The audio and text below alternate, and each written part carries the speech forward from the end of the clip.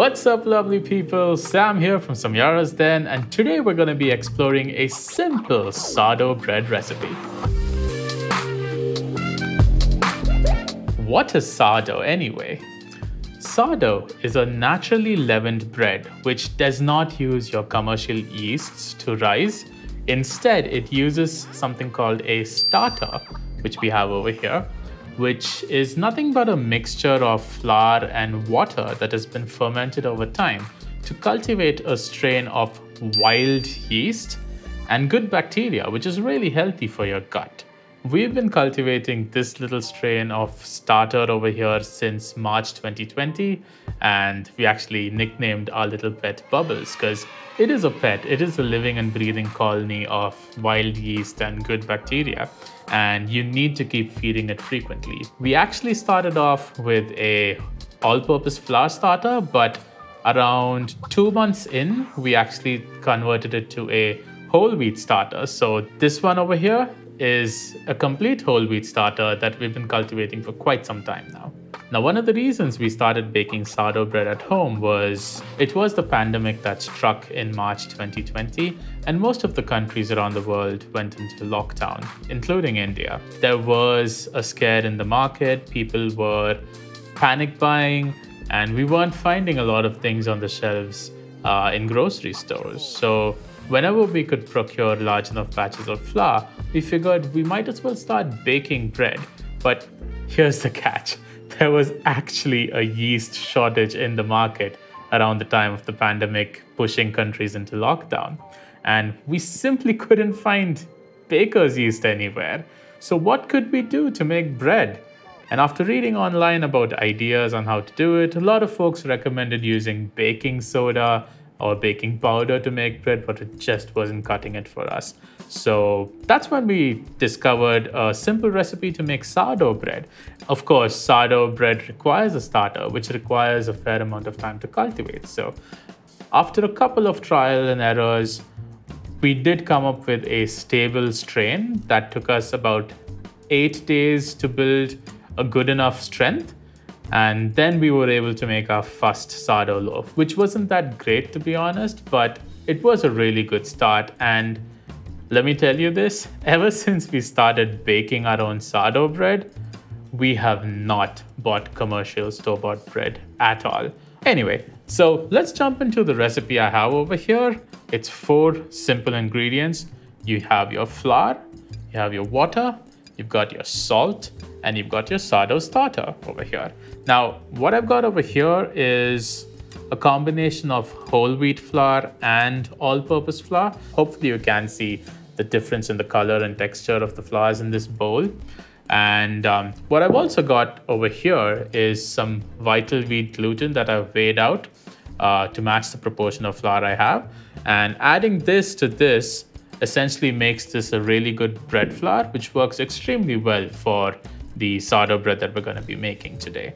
Every time you make sourdough bread, you need to have an active starter. And what that really means is you have to feed it and you have to watch it rise up. And when it's nice and bubbly, as you can see in this jar over here, it's ready to be used in your sourdough bread recipes. Tilyara actually fed the starter earlier today, about 7-ish hours ago. So let's rewind and take a look at what she did.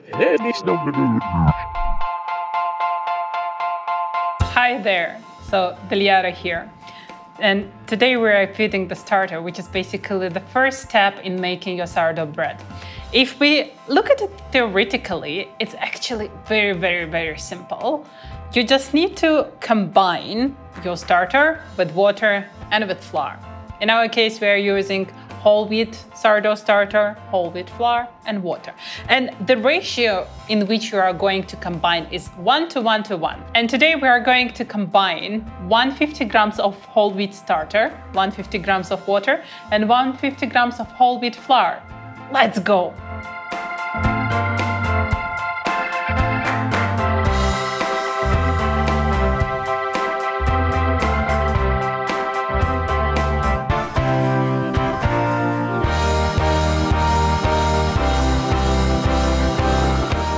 Telling the truth, mixing all of it together is the most tedious job.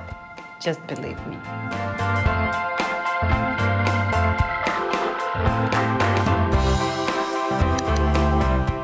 So while you are combining the sourdough starter in the preparation of your sourdough bread, make sure that there are no lumps of flour left in the starter, that everything is combined into peanut butter consistency.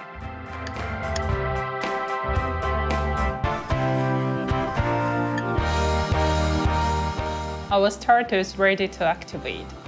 Let me just keep the rubber band so that you can see how much it's going to grow.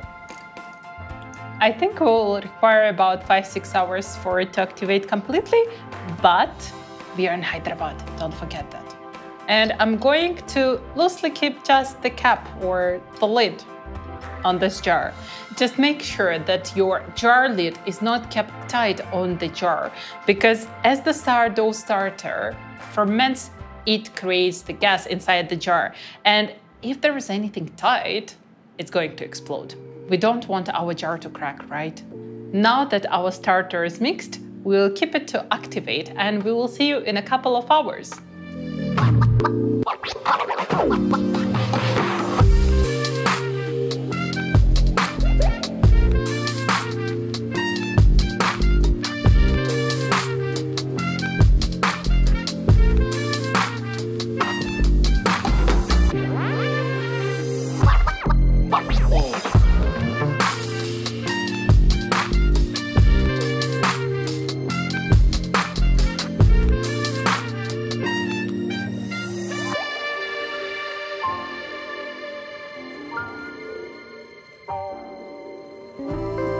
All right, I'm back over here and I hope you all enjoyed that lovely video of feeding the starter that Dilyara did. Coming back to our recipe over here, all right, I'm gonna switch on my kitchen scale over here. I've already weighed most of these things out except for the starter and the water. So this is gonna help me make sure that my calculations are accurate. Okay, so I've got about 450 grams of flour in this bowl, and I'm gonna put it all into this. So now we've got 450 grams of flour in the bowl over here. To this, I'm gonna add the Vital Wheat Gluten powder. This is about 16 grams. It's a little more than what I'd usually add for all-purpose flour. The reason I'm adding a little extra is because we're using whole wheat flour as well over here. So the extra gluten powder helps build better structure to your dough. That's my Vital Wheat Gluten in there, along with my flour. I'm just gonna give it a little mix up. Now, if you watch other videos on making sourdough bread, a lot of folks would avoid adding salt in with the sourdough starter, but I haven't found any real difference while doing that. I always get a really good bake over there. So I'm just gonna toss my salt in over here. I've got 10 grams of salt that I'm adding for a single loaf of bread over here. Let's give that a toss. Next thing I'm gonna do is add my water and my starter. The amount of water you need for 450 grams of flour is roughly around 280 grams of water. But if you want to have a higher hydration, you can always go with 300 or 320. Just remember, that's going to be a really wet dough. And if you're not comfortable handling a very wet dough, it's better off for you to start off with a lower hydration, like a 50% or a 60% hydration. All right, so I'm going to be adding 280 grams of water to this. I've got my kitchen scale set to 0. That's 234, 260, 275, that's 295. I overshot that a little bit. That's okay. And the last thing I'm gonna do is add my sourdough starter. So I'm gonna reset this to 0. Now the amount of sourdough starter you need for this recipe that we're using is roughly 125 grams. You can overshoot it or undershoot it a little bit, that's okay. As long as you get roughly around 125 grams in there, that's good. So reset to 0 and let's pop in 125 grams of sourdough starter. Look at how nice and ripe it is over here.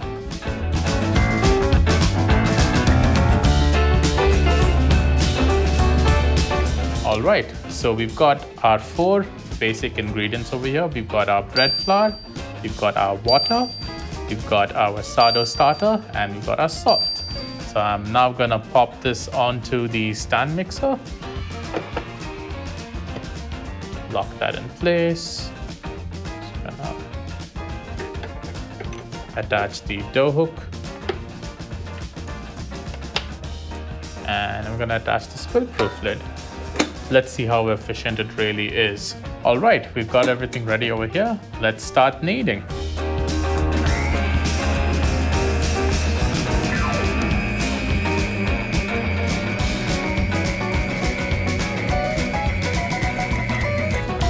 One of the challenges we've had with the Inalsa stand mixer is the top head actually moves around quite a bit. It wobbles around quite a bit when you're working with dough. So I'm just gonna hold it down and see if I can use it. And that was the first speed setting, by the way.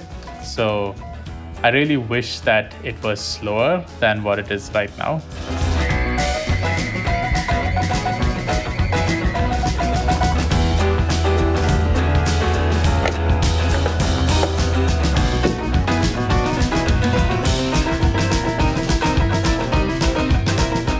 All right, so after using the stand mixer to knead it, we have a decent dough over here, but I'm a stickler for kneading by hand, so I'm just gonna give this a little bit of a knead with my hand, and I'm actually gonna transfer it into another bowl.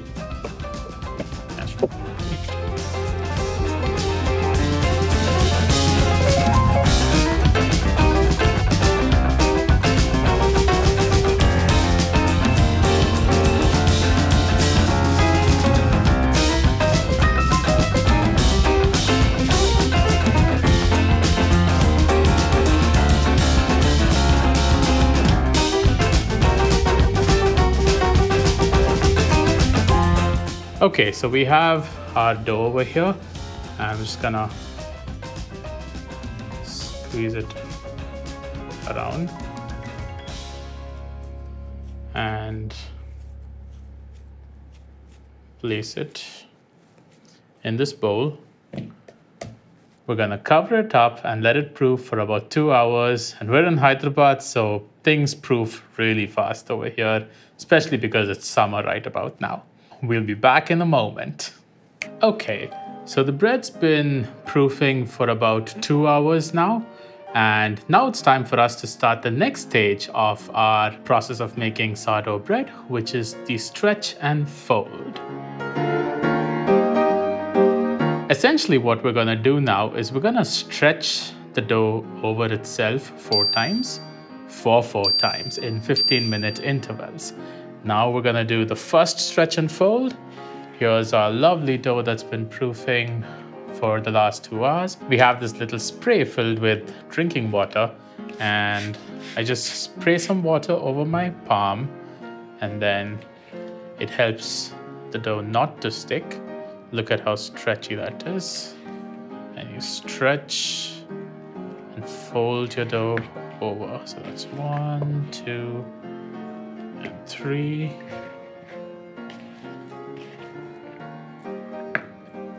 And 4. All right. So this is the first stretch and fold. I'm just gonna cover this back up, and we're gonna let it rest for about 15 minutes. And then we're gonna do the next stretch and fold. And we're back now for the second stretch and fold.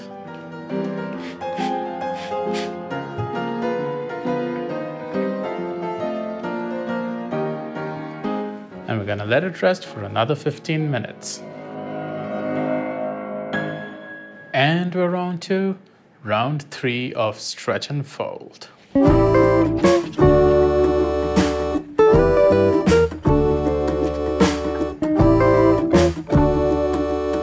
All right, one more round to go. So now it's time for our 4th and final stretch and fold. But before we do that, I'm gonna prepare this proofing basket with the same cloth that I used to cover this actually. So let me put this aside and bring the proofing basket over here. Now remember, you don't need to use a proofing basket specifically. You can use any other bowl. For the longest time before we got this, we were using these ceramic bowls, and you can use any medium-sized bowl in your kitchen. I'm taking the tea towel and pressing it in over here. What I'm gonna do next is give it a little dusting with some flour.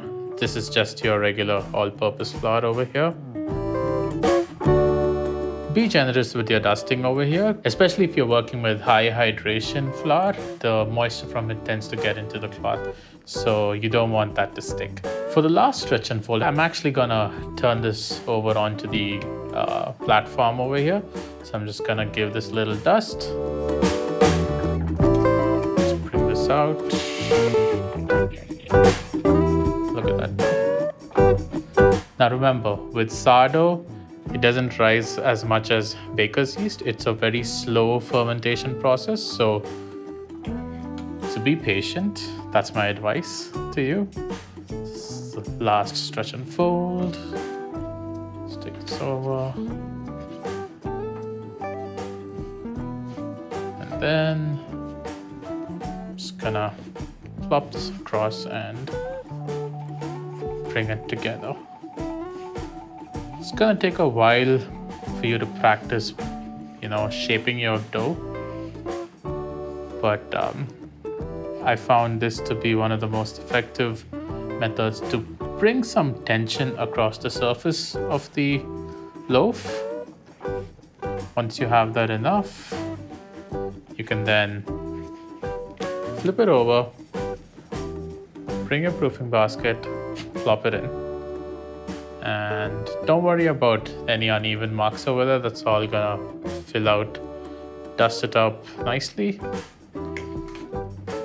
And then you're ready to proof your bread for the final proof. And you have two options over here. One is you could leave it out again for another hour or two to proof, depending on how hot the weather is or how warm it is outside.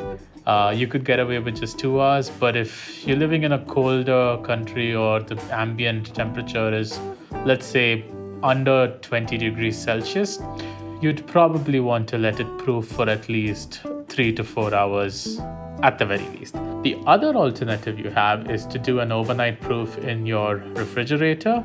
It's one of our personal favorites, so we plan it out for the entire day, and by the time we reach the evening, we shape and pop it into the fridge overnight. Anywhere between 8 to 12 hours of overnight proofing in your refrigerator. And then the next morning, we take them out and prepare them and toss them into the oven. So yeah, we're gonna overnight proof this one, and we'll see you in the morning. Now, we've been proofing the bread overnight for about 9 hours. And we're finally ready to put this into the oven. I've already preheated the Dutch oven, and it's been preheating for about 15 minutes now. So what I'm gonna do now is I'm gonna prep the bread onto this parchment paper that I've got over here, score it so that we can pop it into the oven. So what you've got to look for is press and see if it comes up but doesn't fully come up. If it does that, then you know that your bread is properly proofed.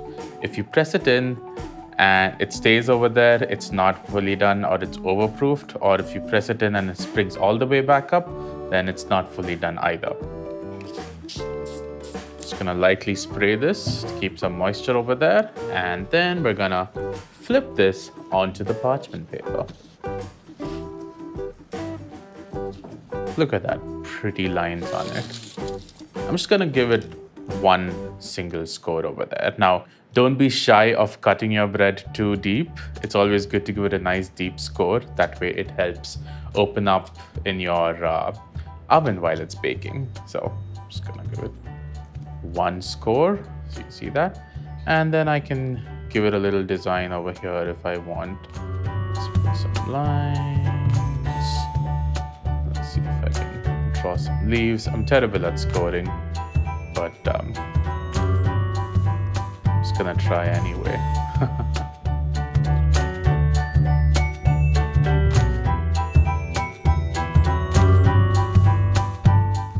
Okay, you can see the lovely air pockets that have already formed over there in the inside. Give it a light dusting. What this helps do is if you've ever carved a design into your bread, it tends to add a little more definition to it as it bakes in the oven. I'm gonna bring the oven over here and we're gonna pop it into the Dutch oven, and then we're gonna put it into the oven for 25 minutes to bake with the lid on. And after 25 minutes, we're gonna take the lid off of the Dutch oven and let it bake for another 25 minutes. The first time we bake it for 25 minutes, we bake it at 250 degrees Celsius. And when we take the lid off, we bake it for 200 degrees Celsius. We've had our Dutch oven preheating in the oven for about 250 degrees Celsius. It's been about 15 minutes now, and we're gonna bring that, put this into that, and then bake it for 25 minutes.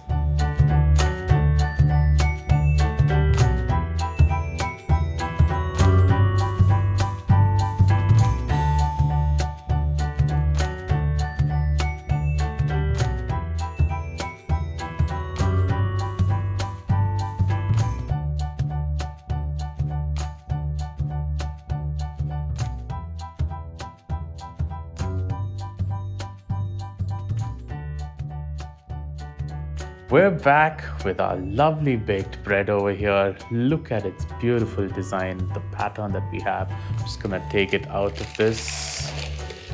I'm gonna place it on the cooling rack over here. Now this has been actually cooling for a bit, so it's easy to hold by the hand, but when you take it out for the first time from the oven, please don't touch it with your hands, use oven mitts. And I hope you can hear that. Beautiful sound and lovely crunch over there. So it's still warm. I'm gonna let it cool over here for about an hour or two before we cut into it. So see you in a bit. At long last, our sourdough bread is now ready. It's been cooling for the last 2 odd hours, and we can now cut into it and see how it looks on the inside. You can see the lovely texture on this. Look at that beauty. Let's cut into it.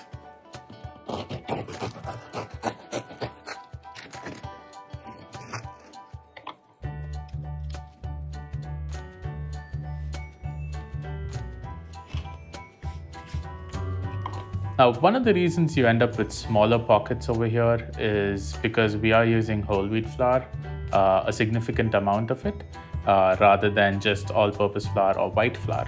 I can't wait to taste this. I'm actually gonna cut a small piece and try it out and see how it is.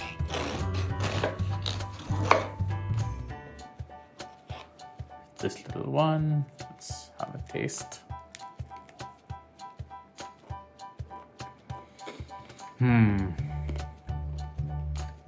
It's nice and crunchy on the outside and soft on the inside. You see how soft this bread is over here? It's got the right hint of saltiness to it as well. So honestly, I could enjoy this as a snack by itself. And one of the things I love about sourdough bread is how versatile it is. You know, you can have it for breakfast, you can have it for lunch as a side with, say, a salad or a curry, or you can even have it for dinner. The other thing I like about sourdough bread is it's got an unusually long shelf life. If you keep it at room temperature, it's gonna last you at least a week before it goes stale. But if you store it in the fridge, you can store it for at least 2 to 3 weeks without it going bad. And if you store it in the freezer, it can last you at least 2 to 3 months. All you need to do is heat it up in the microwave and you're gonna have some delicious soft sourdough bread ready to eat. So yeah, I really hope you enjoyed this video on making sourdough bread. In terms of timing, it's always good if you plan ahead. It is a slow and time-consuming process, but it's really simple to do. All you need to do is have a little patience and plan your day around the various activities that are involved. And lastly, don't forget to cool down your bread before cutting into it, because if you cut into it when it's hot, you know, all of that moisture inside is gonna escape really quickly, and not only will you end up with a slightly soggy bread when you cut into it early, but it'll also dry out much quicker than it typically would. And yeah, it's not going to be the nicest texture that you're going to be left with. If you have any questions, feel free to drop in your comments in the comment section below, and we'll be happy to help you out in your journey of making sourdough bread.